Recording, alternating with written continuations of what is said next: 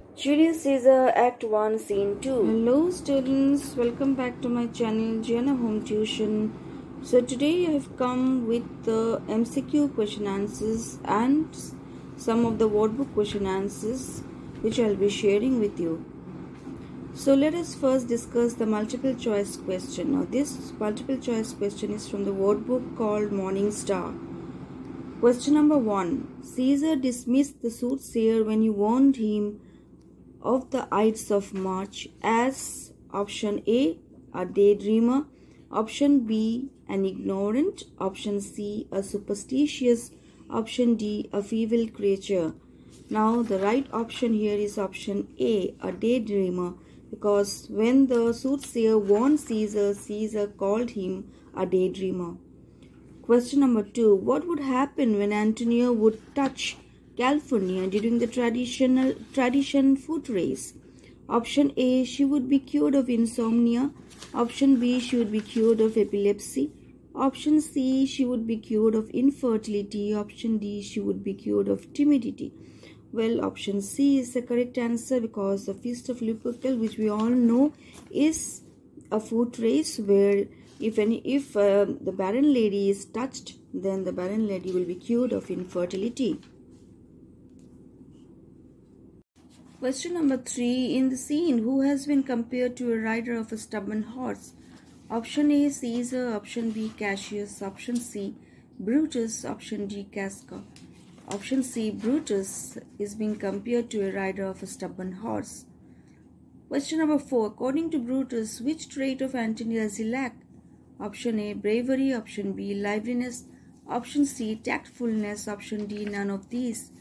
Option B, liveliness, because Brutus here says to Cassius that, Cassius, I don't want to be in the procession because I am not as lively as Antony.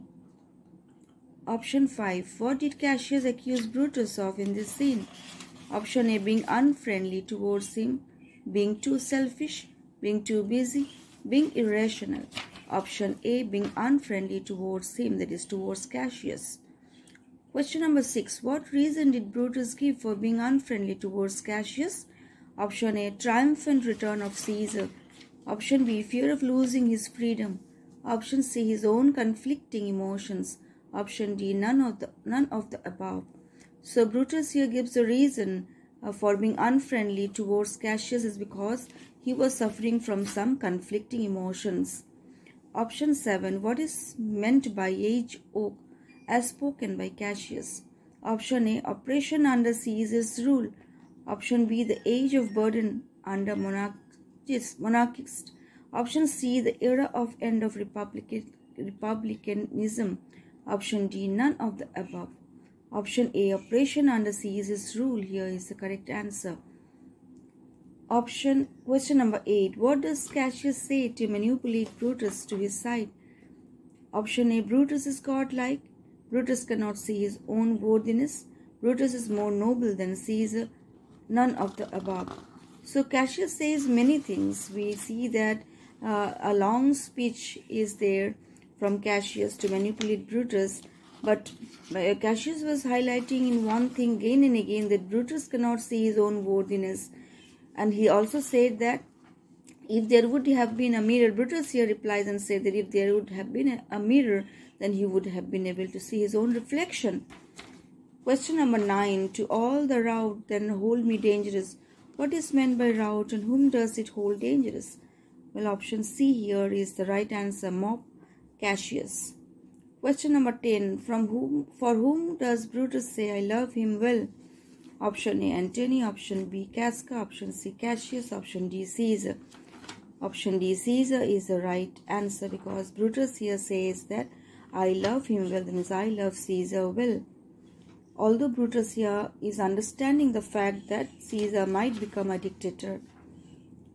Question number 11. Which virtue of Brutus is Cassius talking about in this scene? Option A, he loves Caesar more than himself. Option B, he loves honor more than he fears of death. Option C, he prefers death more than money. Option D, none of the above. So in that particular speech where Brutus was telling to Cassius that he loves honor more than he fears of death. So option B, he loves honor more than he fears of death, is here the correct answer. Question number 12. Cassius compares himself to which ancestor of his when he talks about saving Caesar from drowning? So Cassius here gives an example, that's an allusion, and that's of Aeneas. Aeneas here saves his old father, and he carries his old father on his shoulder in order to save him. So just like that, Cassius also saved Caesar from drowning. So option A, Aeneas here is the correct answer. Question number 13. According to Cassius, Caesar is mortal because he is subject to option A, drowning and fever. Option B, sickness and death. Option C, temptation and fear. Option D, superstition and fate. Well, option A, drowning and fever is here the correct answer, because Cassius here says to Brutus that Caesar is being saved from drowning by Cassius, and again Caesar had fever, and where Cassius helped Caesar from overcoming that particular fever. Question number 14. What does Cassius convince Brutus of by giving examples of Caesar's drowning and sickness episode? Option A, Caesar is brave and sturdy. Option B, Caesar is prone to diseases. Option C, Caesar is not liked by people. Option D, Caesar is weak and vulnerable. So Cassius here convinces Brutus by saying that, see, Brutus, Caesar is just like us. He is weak, he is vulnerable. So option D here is the right answer.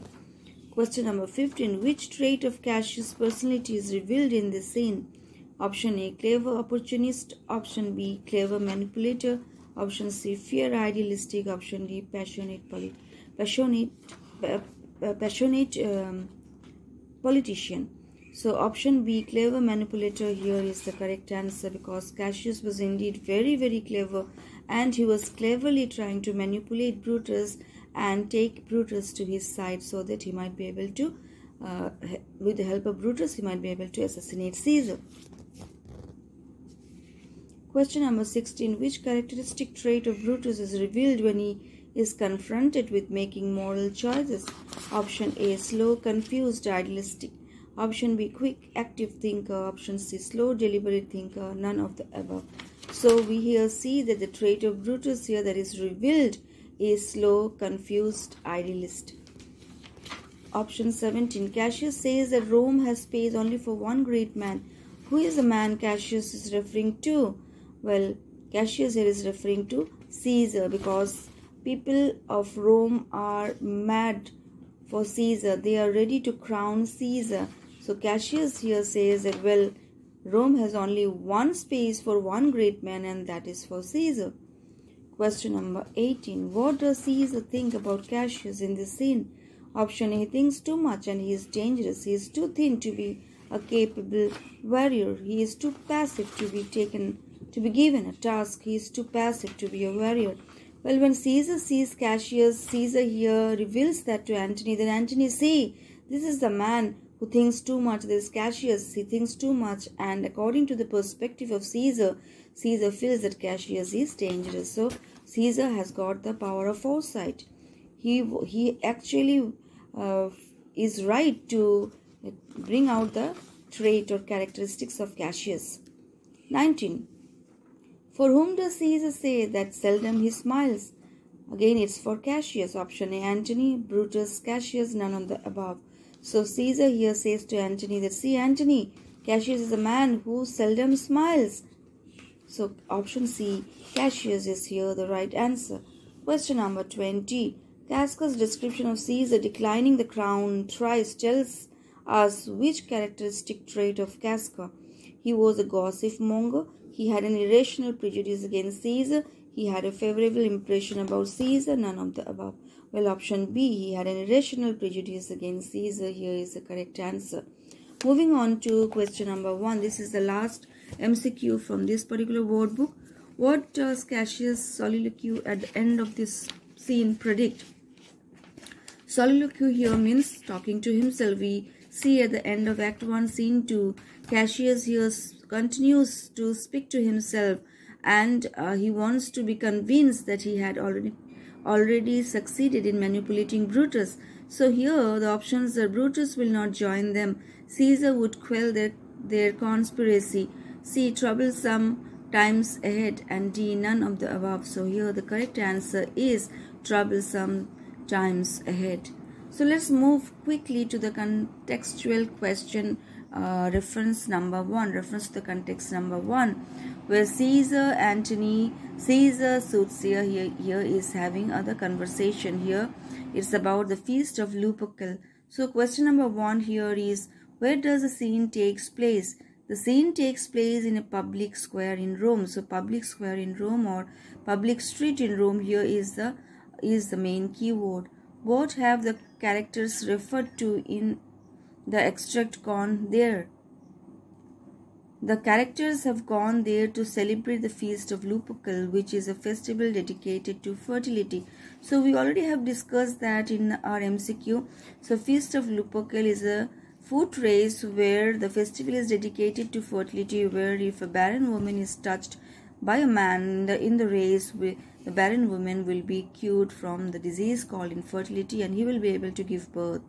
So the key word here is to celebrate the feast of Lupercal and fertility as well. Question number 2. What is the holy chase? Who is assigned to take the holy chase? What is its significance? So holy chase here is a part of the feast of Lupercal. That's the holy run. So who is assigned to take the holy race here is Mark Antony, the friend of Julius Caesar. He is assigned. So Mark Antony here is the key word. And what is its significance? Again, it's the same repetition of question number 1. The festival is supposed to make sterile women fertile and thus will be able to have children. So sterile women fertile is here the main keyword. You can also underline to have children. Question number 3. What instruction did Caesar give to California earlier regarding the holy chase? Which characteristic trait of Caesar is revealed by his instruction? Well, Caesar instructed Antony to touch California. Caesar again and again repeatedly told Antony that, Antony, don't forget to touch my wife California. So Caesar instructed Antony to touch California during the holy chase. Why? Because believing that it would cure her infertility, because California was a barren lady. She was not being able to give birth, and Caesar here was quite superstitious. He believed that if Antony touched California during the holy chase, definitely California would be able to give birth. So what does this reveal of Caesar's character? Yes, this reveals Caesar's superstitious nature and belief in omens. So superstitious and omens here is the keyword. Give the meaning of shake off their sterile curse and do this, it is performed. Shake off this sterile curse means to eliminate the curse of sterility or infertility, and do this, it is performed means that the task must be carried out immediately. Question number 5. According to the extract, explain the type of relationship that existed between Caesar and Antony. Caesar and Antony have a close relationship. Caesar trusts Antony enough to give him the task of touching California during the holy chase, and Antony is also shown to be very loyal to Caesar. So here close relationship, close here is one keyword. Then Caesar trusts Antony, trust is also another keyword. Just because Caesar trusts Antony, so Caesar gave the responsibility to Antony to touch California. So touching California here is yet another keyword. And well, Antony is also shown to be very loyal to Caesar. So loyal here is yet another keyword. So in this particular video, I have discussed the MCQs and reference 1 from the workbook of Morningstar. I will be discussing reference 2 and the rest of the reference in my next video. So keep watching my videos and please do like, share and subscribe to my channel. Don't forget to press the bell notification so that as I update my channel with new insight, you may get the notification. So thank you for watching. Have a wonderful day.